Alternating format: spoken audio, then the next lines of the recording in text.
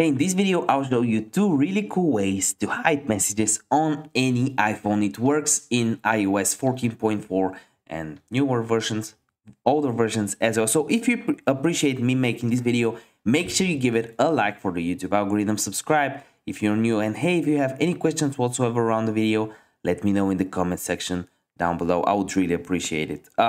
So what you want to do is, the first thing is go to your messaging app. For example, it's here, and you wanna hold your finger on it just like this. When you do, you have the option remove app. You wanna click on remove app and then remove from home screen. If you do that, it will be hidden. You won't see it, and then you gotta find it by searching on it and editing it in, or just finding it when you scroll right to here and finding it in your app library.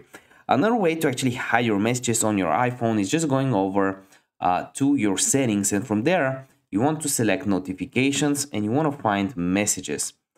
Messages, where are you? Here they are. So you want to click on messages and you want to disable notifications just like this. But I actually want my messages. So yeah, if this video helped you out, give me a like. I want to see you next one. Bye.